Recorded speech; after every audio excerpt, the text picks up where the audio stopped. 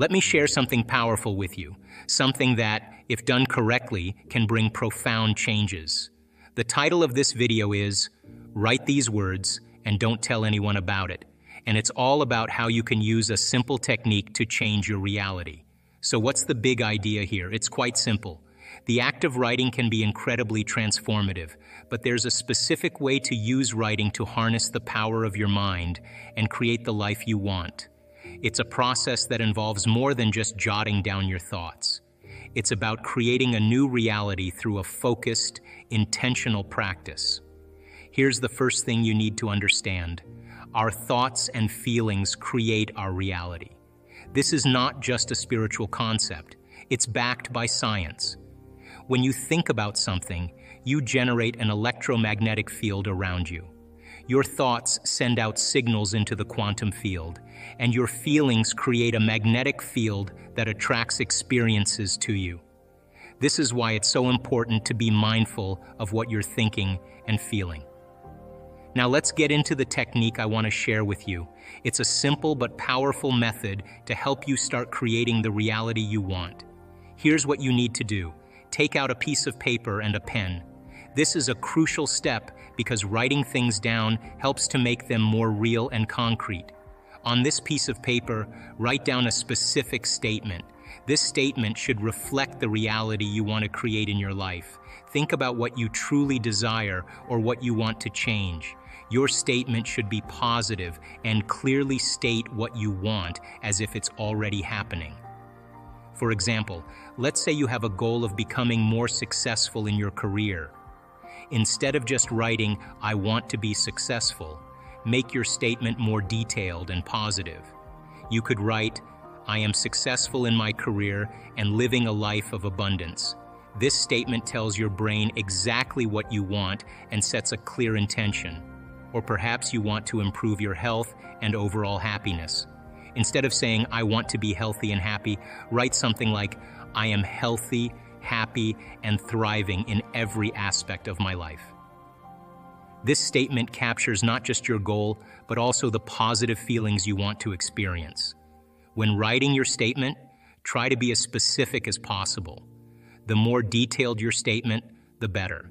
For instance, if you want to manifest a new opportunity, you might write, "I am excited to have found a new job that perfectly matches my skills and passions, and I am thriving in this new role." This level of detail helps you to visualize and feel the reality of your goal. Once you've written your statement, read it out loud several times. This helps to reinforce the message in your mind. As you read it, really feel the emotions associated with achieving your goal. Imagine what it would be like if your statement were true right now. Visualize the success, the happiness, or the abundance you're describing. The more you can connect with the emotions of your statement, the more effective this technique will be. It's also helpful to keep your written statement somewhere you can see it often. This could be on your desk, your fridge, or your bedroom wall. By placing it in a visible spot, you remind yourself of your goals and keep your focus on them throughout the day. But here's the crucial part. After you write down this statement, keep it to yourself. Don't share it with anyone. Why? Because when you keep your intention private, you're protecting its energy. Sharing your goals or dreams with others can sometimes lead to unwanted opinions or judgments that can dilute your intention. By keeping it private, you allow your desire to develop and gain strength without outside interference. So, what happens after you write this statement? You need to focus on it. Read it every day. Let it become a part of your consciousness. When you read it, do so with feeling and emotion. Visualize yourself living the reality you've written down. Imagine the sights, sounds, and feelings associated with your new reality. The more vividly you can imagine it, the more real it becomes to your subconscious mind. But here's where many people go wrong. They write down their goals and then become discouraged if they don't see immediate results. Change doesn't happen overnight, and the process of creating a new reality requires patience and persistence. The key is to keep your focus on your written statement and maintain a positive emotional connection to it. Our brains are amazing organs that are constantly changing and adapting. One of the key ways they do this is through a process called neuroplasticity. Neuroplasticity means that our brain can change its structure and function based on our experiences and repeated activities. This is important because it helps us understand how our thoughts and emotions can affect our brain and, in turn, our ability to achieve our goals. When you focus on something consistently, like a goal or a desired outcome, your brain starts to respond in a powerful way. Imagine you have a goal, such as wanting to get a new job or improve your health. If you keep thinking about this goal and feeling positive emotions about it, your brain starts to change. It creates new pathways and connections that help you move towards that goal. This is because your brain is wired to respond to repetitive thoughts and emotions. Here's how it works. When you think about something frequently, those thoughts become stronger in your mind. If you're always imagining yourself achieving your goal, like landing that dream job or being healthier, you're reinforcing those thoughts. This consistent focus helps your brain create new neural pathways. Neural pathways are like roads in your brain that connect different areas. The more you use these pathways, the stronger they become. For example, if you constantly think about how you want to be healthier, your brain starts to form new connections related to health. You might find yourself more motivated to exercise or make better food choices.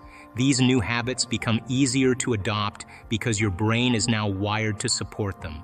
The more you focus on your desired outcome, the more your brain adjusts to make that outcome a reality. It's similar to practicing a skill. If you practice playing the piano every day, you become better at it because your brain is learning and adapting. Similarly, when you focus on positive outcomes and your goals, your brain rewires itself to help you achieve them. Moreover, when you maintain this focus, you're also engaging in what I call coherent brainwave states. These states are achieved when your brain waves slow down, allowing you to access deeper levels of consciousness. In this state, you're more likely to make the changes needed to align with your new reality. But remember, it's not just about thinking positively, it's also about feeling good and being in alignment with your new reality. If you're still holding on to old negative emotions or past traumas, they can block your progress. This is why it's important to work on your emotional state as well. Practice gratitude, forgiveness, and self-love. These practices help to clear out old emotional patterns and make way for new, positive experiences. Another important point to remember is to avoid getting too caught up in the how. This means you should not become overly obsessed with the details of how your desires will come true. It's a common mistake for people to want to know every single detail of how things will happen. They might worry about the exact steps or timeline for achieving their goals.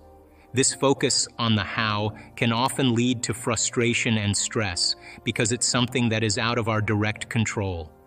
When you have a goal or a desire, it's natural to think about how it might happen. You might wonder about the exact path you need to take or the specific actions you need to follow.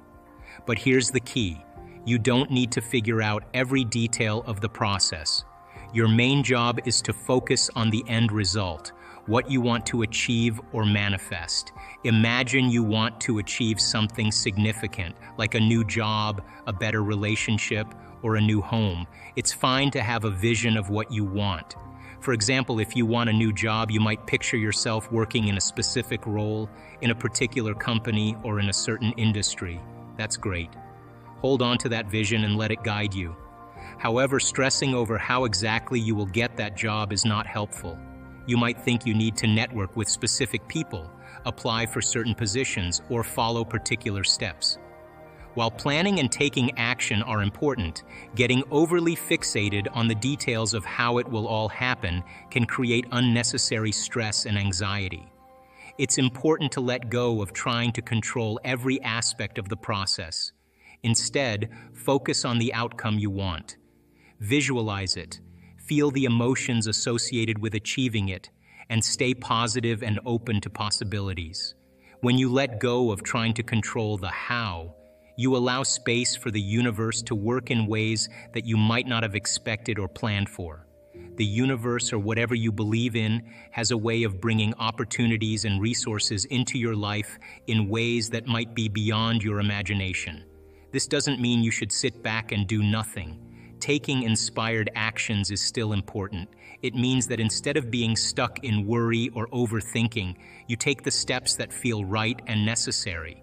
When you stay focused on your end goal and remain open to how it will unfold, you are more likely to notice and seize the opportunities that come your way. Trust that the process will work out.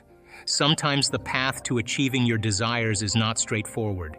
It might involve twists and turns, or it might happen in a way that you didn't expect.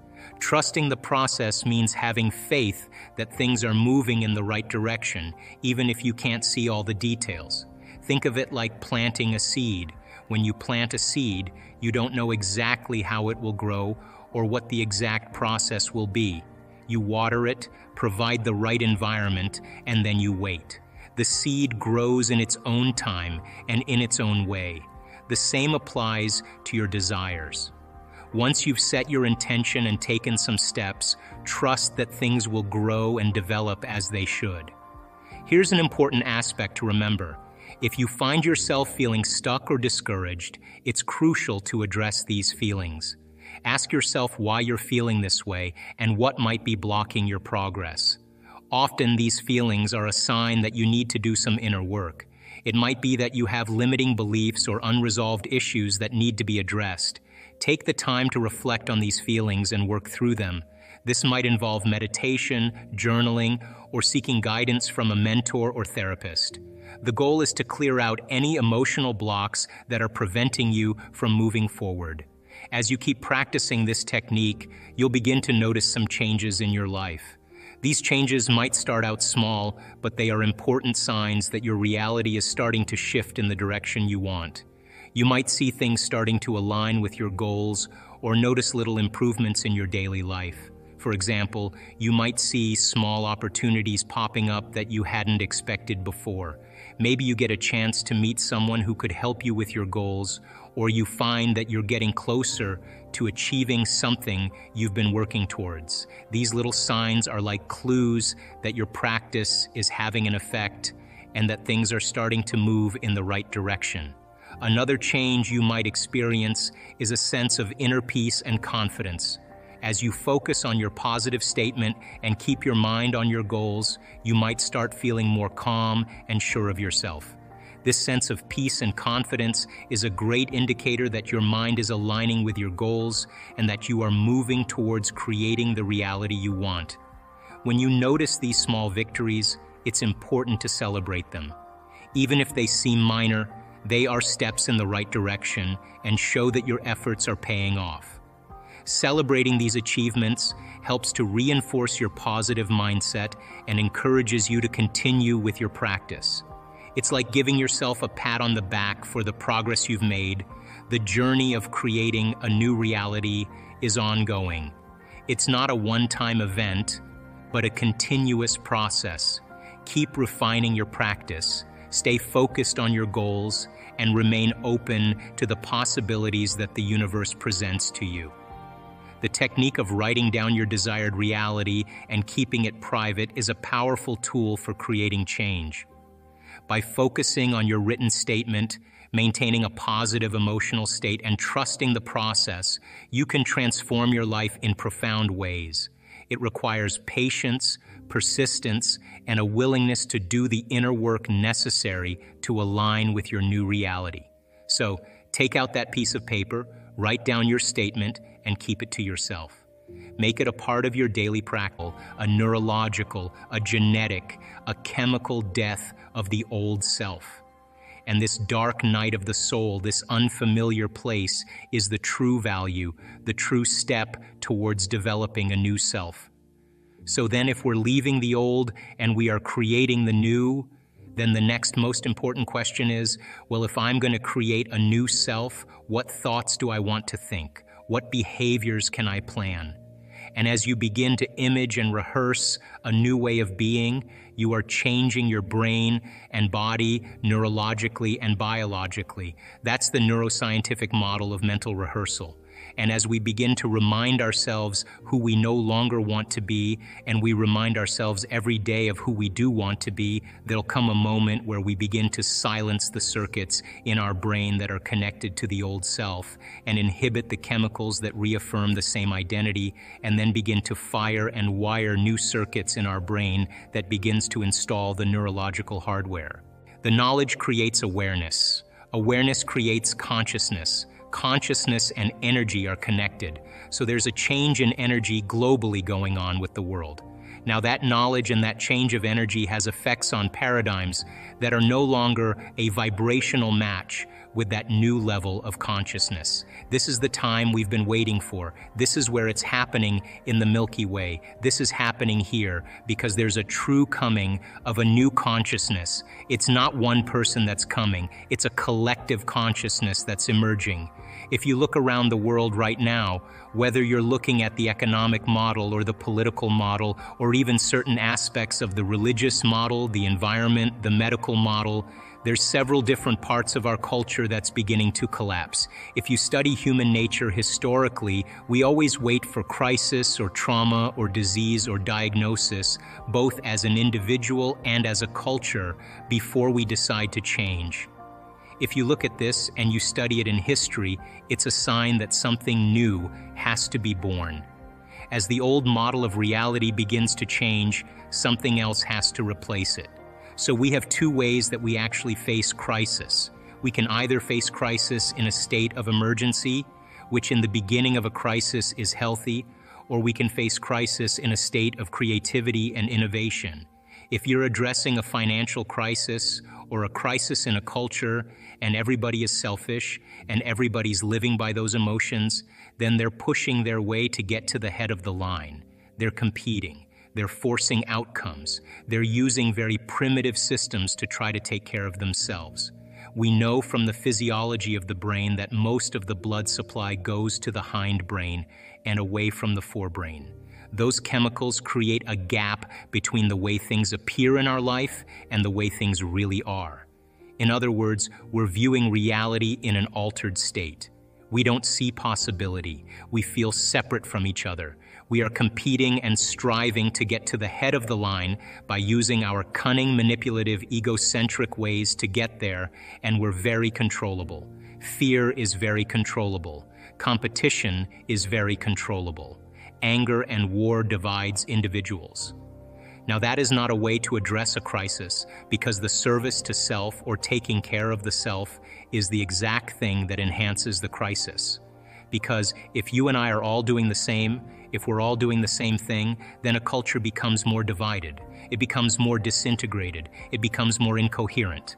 And possibility then is not part of the equation. So the other state of mind, if you can view crisis as a great opportunity brilliantly disguised as an impossible situation, and you have to match the conditions in your environment with a new mind, now we're talking about greatness. Because innovation and creativity and a new way of thinking and a new way of being means that we can't do the same thing from the past. And so in history, cultures that are individuals that overcame their environmental conditions were considered mystics and saints and leaders and charismatic leaders. They were individuals that saw past the illusion of the present reality. When we begin to become innovative or creative, the brain begins to switch. We begin to turn on the forebrain, the frontal lobe, which is really the crowning achievement of the human being, and we begin to ask bigger questions. How can we create a new way of being in a world that's falling apart? How can we begin to create a new system to adapt to these conditions? And I think that people, when they begin to feel empowered by possibility, when they begin to see that the death of the old paradigms means the beginning of a new paradigm, how many people actually believe in the idea that the way you think has some effect on your life? So how many people actually woke up this morning and consciously created a future?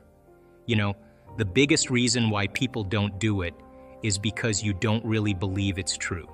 You see, If you knew on a gut level that it was absolutely true, would you ever miss a day, and would you ever let any thought slip by your awareness that you didn't want to experience? So your brain, according to neuroscience, is organized to reflect everything you know in your life. Your brain is a record of your environment. It's a record, an artifact of your past. So if you believe this, then does your environment control your thinking, or does your thinking control your environment?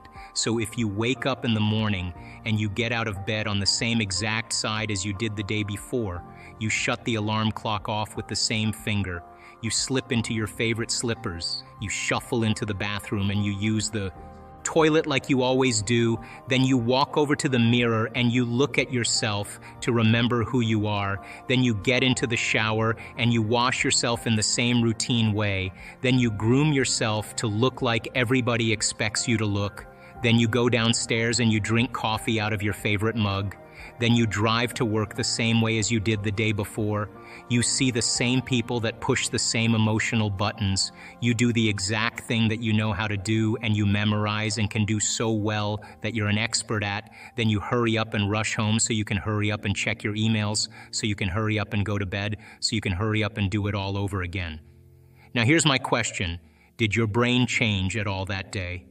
We could say that you were thinking the same thoughts, performing the same actions that create the same experiences, that produce the same emotions, but secretly expecting something to change in your life. So then, as the environment turns on different circuits in your brain, you begin to think equal to your environment. As you see the same people and go to the same places and do the same things at the same time, it's the external environment that's turning on different circuits in your brain, causing you to think equal to everything that you know. And as long as you think equal to everything that's familiar or known to you, what do you keep creating more of? Same life. Same laws still applying to you. You're just thinking equal to everything that you know, and you keep creating more of the same. To change, to truly change, is to think greater than your environment. And every great person in history knew this. Whether it was William Wallace, or Mahatma Gandhi, or Martin Luther King, or Queen Elizabeth I, or Joan of Arc, they all had a vision. They all had an idea, couldn't see it, couldn't smell it, couldn't taste it, couldn't feel it. It was alive in their mind. It was so alive in their mind that they began to live as if that reality was actually happening now. So, can you believe in a future that you can't see or experience with your senses yet, but you've thought about enough times in your mind that your brain is literally changed to look like the event has already happened? Neuroscience says it's absolutely possible. Now, your personality creates your personal reality. That's it. It's that simple. And your personality is made up of how you think, how you act, and how you feel. So the present personality who's sitting here today, you, has created the present personal reality called your life. The hardest part of all of this, everything we're talking about, is one simple thing: making the time to do it. That's it. Making the time for your precious self to eliminate the people in your life and the things that you do just for a short period of time when you wake up in the morning or before you go to bed at night, and you say, okay, what is the greatest ideal of myself that I want to be today? But listen, I'm not going to get up until I am this person. When you begin to wrestle with your limitations and overcome them, there's so much talk in the United States about self-love. People think self-love is getting a manicure or buying a sports car. That's not self-love, that's pleasure. Self-love is when you're sitting with yourself and you are working on overcoming your hardwired thoughts or beliefs or your emotional propensities that are connected to your past, and you are really working to overcome them. Right on the other side of your pain is freedom. Right on the other side of your fear is courage. Right on the other side of your sadness is joy. It's the same energy, it's just trapped in the body. When you stretch yourself past that point and you break free from the chains of those emotional addictions, the side effect of that is called joy.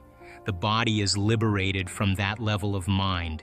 When that happens, there's available energy to create with. So when you break through that, you begin to love yourself. You begin to respect yourself, and you begin to love and respect others because you see yourself in them. And now that you're free from it, you can understand them with compassion without knee-jerking in the same way. So the difficulty here is really making the time to do it. And if you began to think about a new way of being and you moved into a state where you said, I'm not going to get up until I am this person.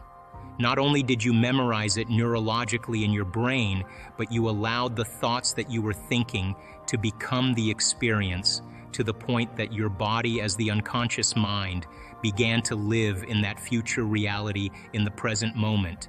And when you got up, when mind and body were working together in that state of being, and you said, I'm going to maintain the state of being my entire day, and I don't care.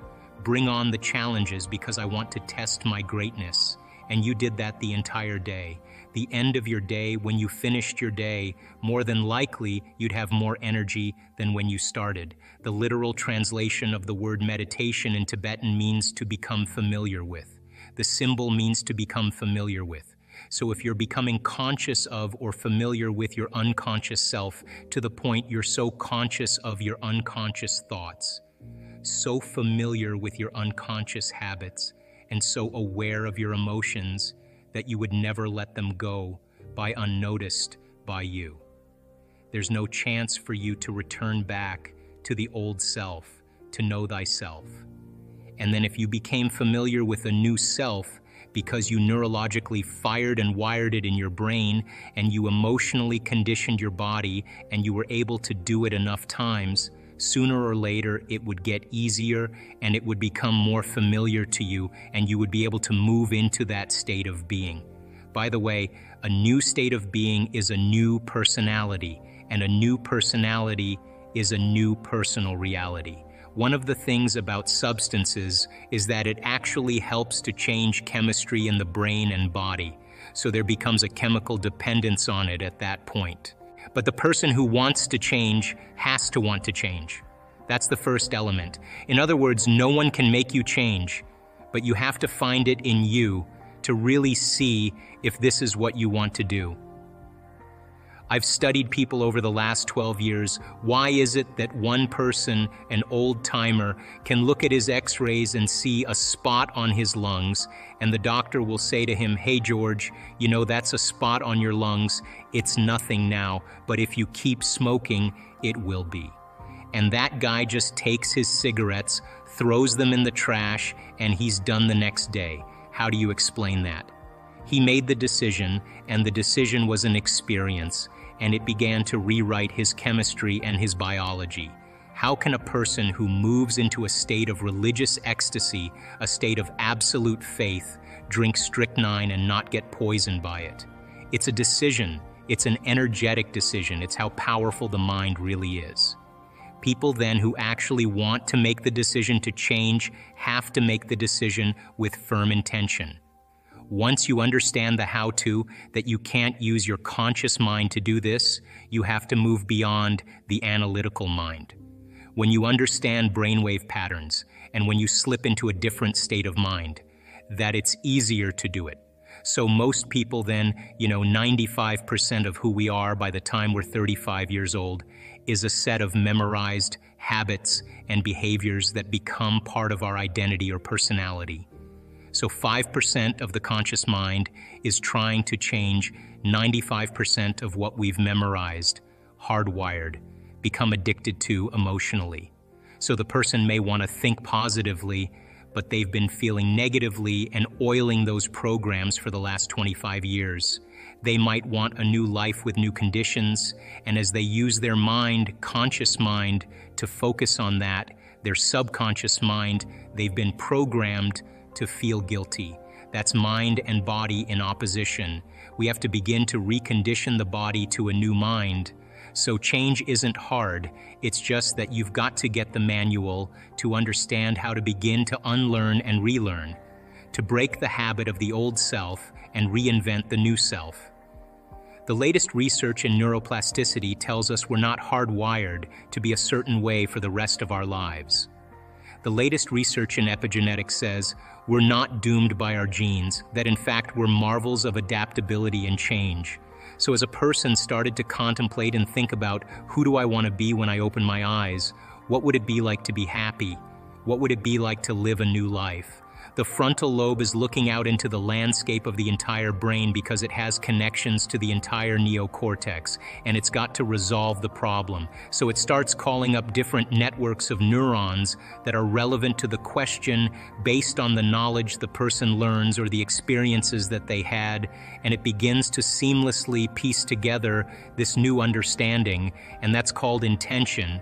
And so if you're reading a book about how to become more happy, or if you're reading a book on how to be a leader in your life, where you're studying the process, every time you learn something new, you add new connections to your brains and raw materials for you to imagine even more. The act of mentally rehearsing begins to install the neurological hardware in your brain to look like it's already happened. Now, the brain is typically a record of the past, but the moment we install the neurological hardware, it becomes a map to the future. And you keep doing that, the hardware becomes a software program, which means you start thinking like a genius. You start acting like a happy person because there's no mystery there because you installed the circuits. And then these people didn't wait for their wealth or their health to feel gratitude and to feel empowered or to feel love, a love for life. They began to feel those emotions ahead of the experience, and their body, as the unconscious mind, doesn't know the difference between the experience and their life that creates the emotion, and their emotion that they're creating by thought alone. The body's believing it's living in the future, in the present moment, and the stronger the emotion that they felt, the more they're going to pay attention to the thoughts they're thinking, and now all of a sudden they're changing their biology from living in the past-present reality to living in the future-present reality. And I was so intrigued by this process that I went back to school to study neuroscience because it was the answer in the internal process of rehearsing and imagining.